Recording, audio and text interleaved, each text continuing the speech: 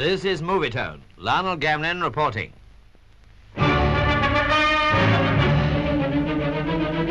Peter Keenan of Glasgow, dark shorts, successfully defended his newly won British Bantam-weight title against Bobby Boland of Dundee. Early in the battle at Firhill Park, Glasgow, a collision of heads resulted in a very nasty gash being cut on Boland's left temple, and the blood at once began flowing pretty freely. As the fight went on, it became a very gory spectacle to watch. Keenan, who presently began to look just as if he'd got a cut too, was having the best of it, and the challenger fought back with great pluck and determination.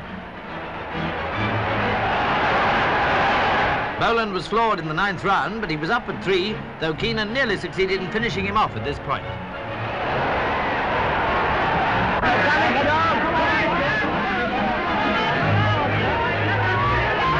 But somehow Boland survived the round, and then Mr. Ben Green, the ref, almost had to take a count himself. By the end of the 11th round, I think Boland knew that for him it was a case of now or never. In the 12th, at any rate, he somehow found strength to go for the champion in an all-out attempt to retrieve his fortunes. It was the last round, however, that the fight was stopped and Peter Keenan was declared the winner.